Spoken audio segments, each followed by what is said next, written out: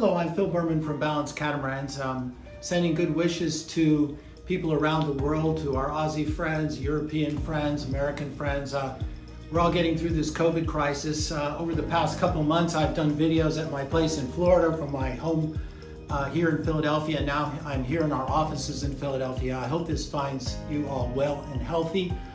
I've been inundated with some emails this week from customers and people in the sailing community telling me that a French builder had made a strong effort to do a duplicate of our Versa-Helm, the concept of the Versa-Helm. And I found it fascinating and interesting. I think what happened is we were at the Cannes show last year in France with the Balance 526. And I suspect a lot of consumers came to that show from Europe who weren't familiar yet strongly with the Versa-Helm and really fell in love with it. And some of the French designers came and said, you know, yeah, this is great. And probably some of the consumers said, hey, this is something that I want on my boat. And so this particular builder built one of their boats without the Versa-Helm, but announced last week in a French magazine that they're going to do a helm. They call it something else that is really quite similar to what we've done.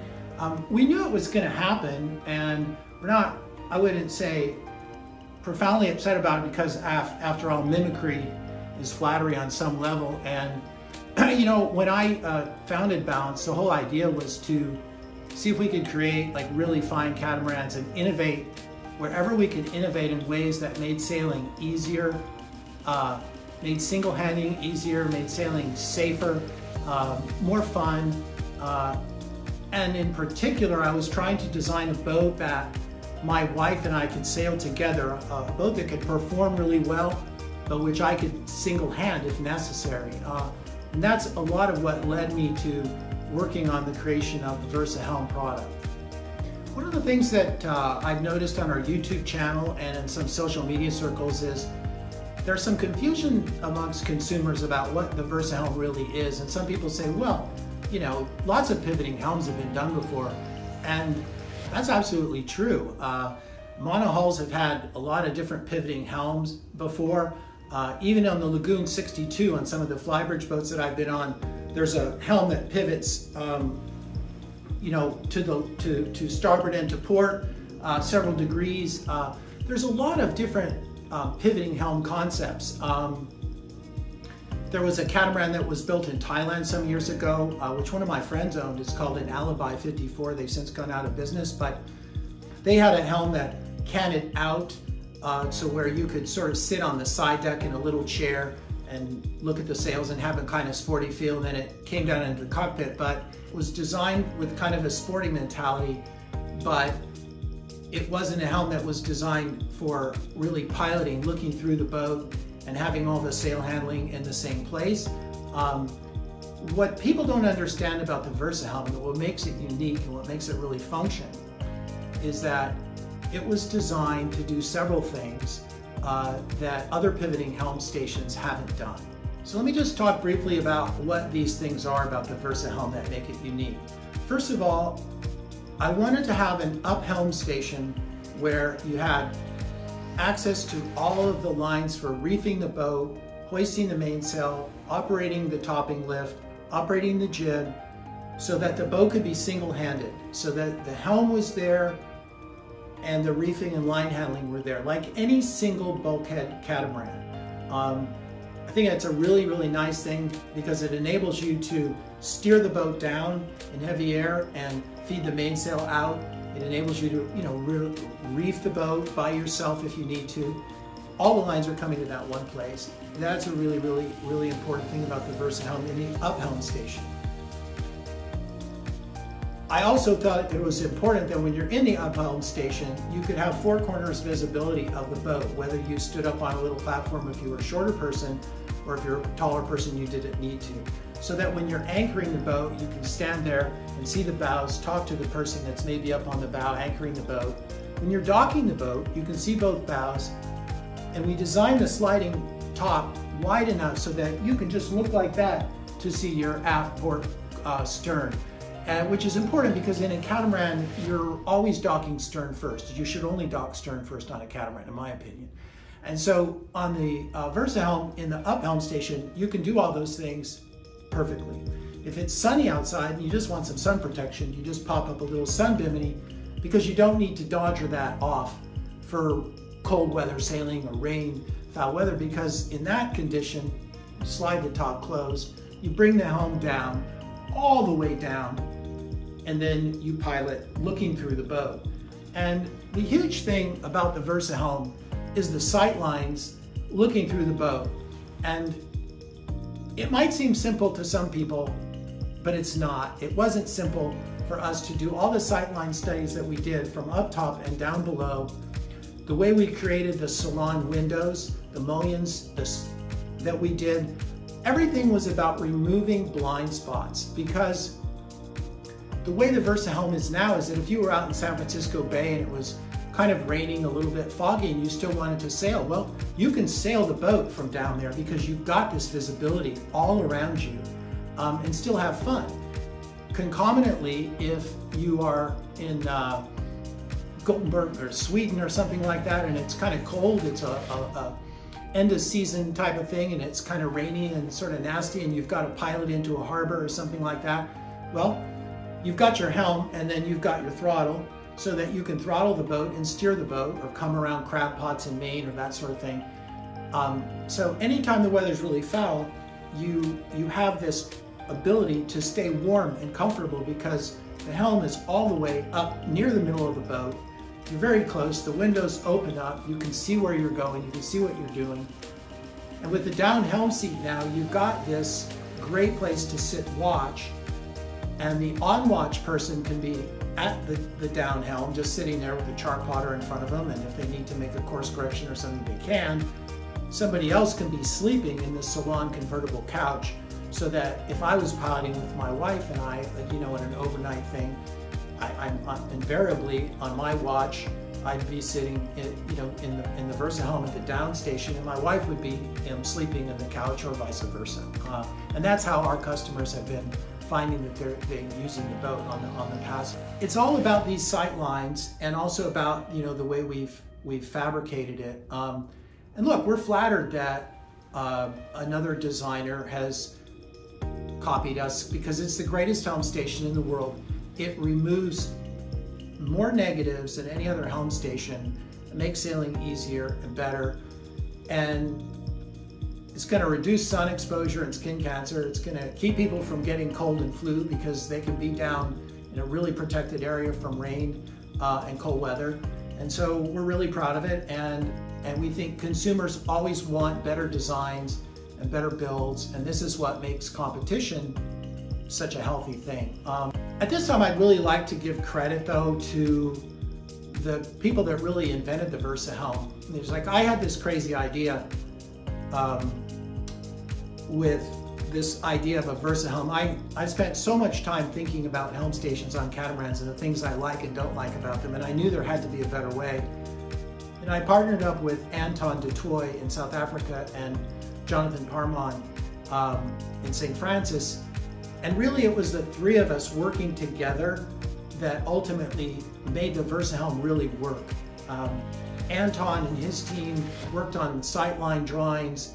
We worked on all the ergonomics of the thing, and the sitting and that sort of thing. And Jonathan then took those drawings and did mock-ups on the floor, testing everything, coming up with ideas, thinking it through. We did that, and it wasn't easy to do it right. And I just want to give credit to those guys, because teamwork is really what brings about great products, and we've really got just this incredible team, and my hat's off to you guys for working this through with me. We're now putting it on all of our boats, the 52, the 48, and the 44. And it's just really a product that we're really proud of. One of the things about Balance Catamarans that a lot of people talk about is the Versa-Helm. They recognize that it's such a great thing, but I don't think they realize that the Versa-Helm really is just one innovation that we created that's making sailing easier and better for people. In the end, design is like hundreds of little decisions that collectively add up, to a better boat. And the thing where I think I've been really benefited a lot is that I've been sailing catamarans since I was 13 years old and racing them, and I'm now 64. And at my other company, the multi-hull company, I was talking to our sales manager last week, we've now sold over 900 catamarans. I have been for the last 3 decades flying around the world, you know, surveying catamarans, testing catamarans. At any given time in my other company, we have lagoons, Fountaine Pajots, Katanas, you know, you name it. There are very few catamaran models that I haven't seen, sailed, and surveyed. And at the end of every sail, I get the advantage of being able to talk to people about what they liked about their boat and what they didn't like about their boat, both from a functionality standpoint, but also from a build quality standpoint. What are the things that failed them or frustrated them in their ownership of the boat? And what were the bugaboos about the ergonomics of the boat, living on it, and also managing it and handling it?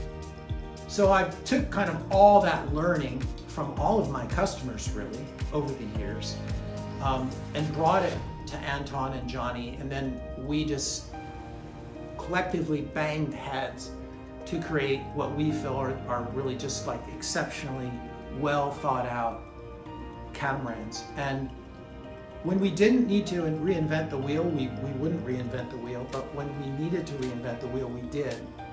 But it is really these subtleties added up that create a really special boat. And the thing about Balance is that we are basically always going to be innovating and trying to improve our boats.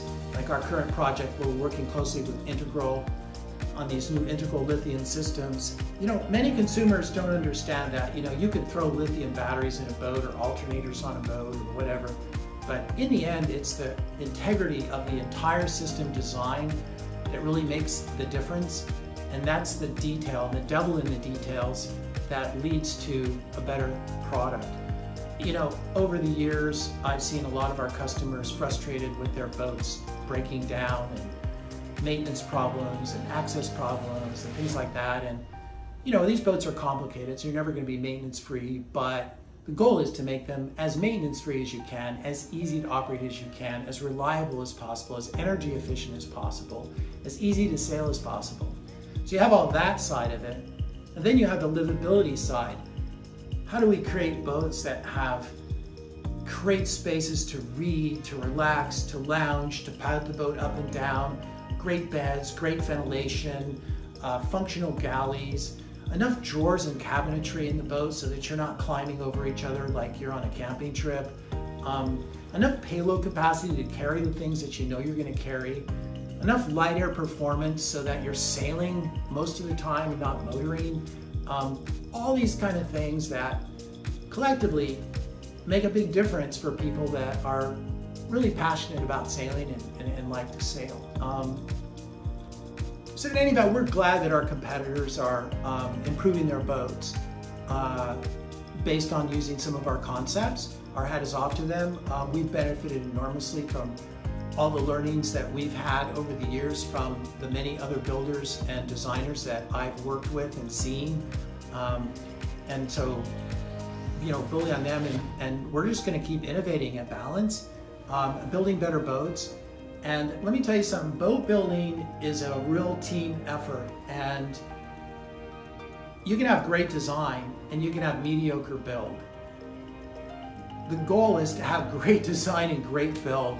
And I tell you, when I'm in our factories in South Africa working with these guys, seeing the teams, seeing these craftsmen who have been learning their trades for years and are teaching the trades to the young bucks that are coming up, it fills me with a lot of pride and a lot of joy just to see that going on, because we're really like, we're competitive, not so much, at least I am competitive, not so much to win, but because competition creates innovation, and it creates excitement, and it creates enthusiasm, and it drives creativity.